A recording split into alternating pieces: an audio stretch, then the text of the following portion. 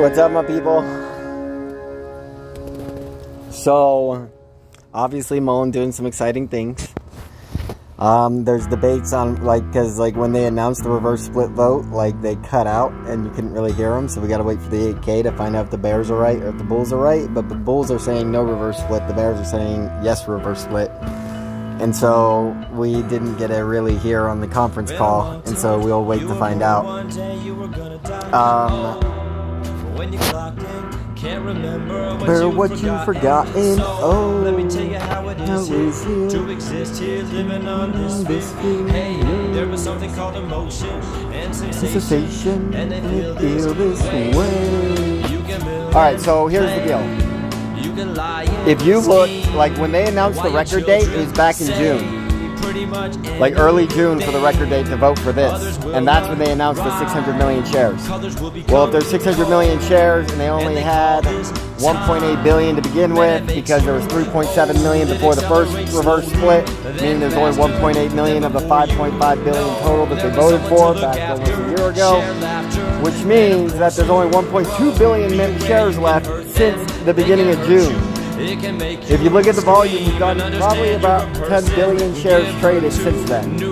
And the price has been at 15 cents or less since then, minus the 1.32 squeeze that we had.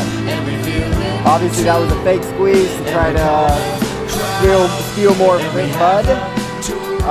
And they want us to, they tried to fight for the last month, trying to convince us it was just going to keep going down. But now we're on the back uptrend. What are they going to do? Send it back to 12 cents? Where the people who didn't buy at 12 were like, damn, I should have bought at 12? Everyone will buy at 12 cents this time, because it went to 32 cents last time, and now it's gone to 17 cents this time. And so everyone's like, oh, yes, 12 cents is the bottom.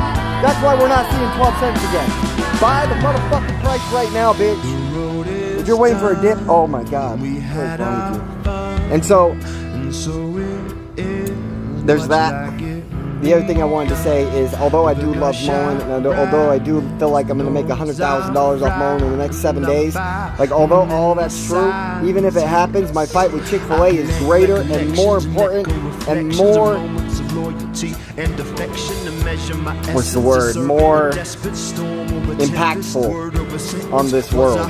You fix my store, you fix Chick-fil-A, you fix the world, and this is about saving the poor people. I thought MULN, I thought stocks for 2 years could be that thing, but there's just not enough of us. There's enough of us to win the fight, and we can all make money, and we can live a comfortable life and disappear like other rich douchebags. But that's not gonna make the world a better place. You guys just went through this MULN garbage, seeing how bad it could really be if the people at top are working against you. Are you really okay with them working against you? I'm not. And now that I've worked 3 months as the greatest fucking employee Chick-fil-A's ever seen, they're fucking Cinderella, and they spit on me every chance they get for 3 months, and then they fire me, and then corporate forces them to rehire me, and then they say they'll only hire me if I work 10 plus hours without taking my first break. Fuck that shit, bitch. They just put me in the position of power to win this fight. And this fight's bigger than MULN. So I'm not telling you to donate me money or anything yet, but I'm gonna go get the people in Mesa. There's 1,000 customers that go to Chick-fil-A every day.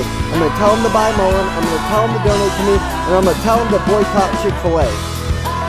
And those are the only things that matter. And I can't wait.